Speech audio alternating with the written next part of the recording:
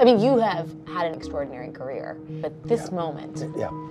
Well, we're going to come out of this stronger. There sounds like there is a question mark there. Or not.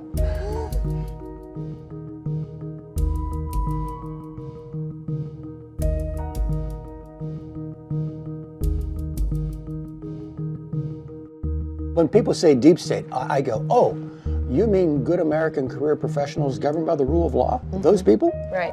What the president does is he does not argue the facts of a case. The way he tries to support his policies or his narratives is to delegitimize.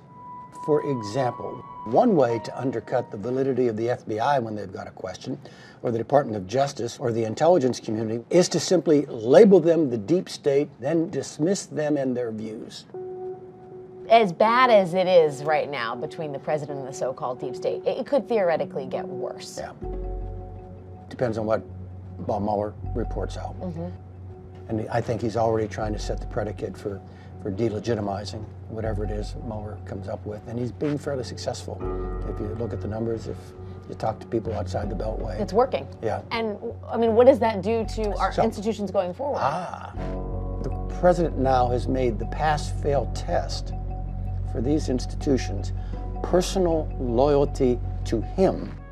So the long-term effects, I fear, is the erosion of American confidence in institutions on which we have relied for the salvation of our republic.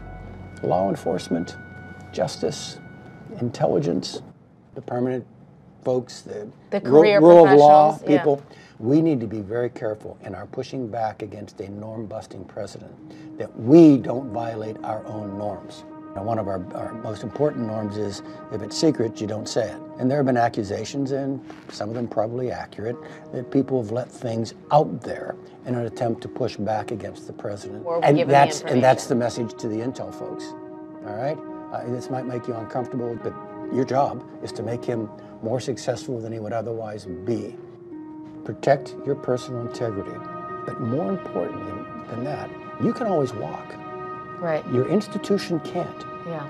And so the higher responsibility you have is to preserve these institutions. We're going to need them again.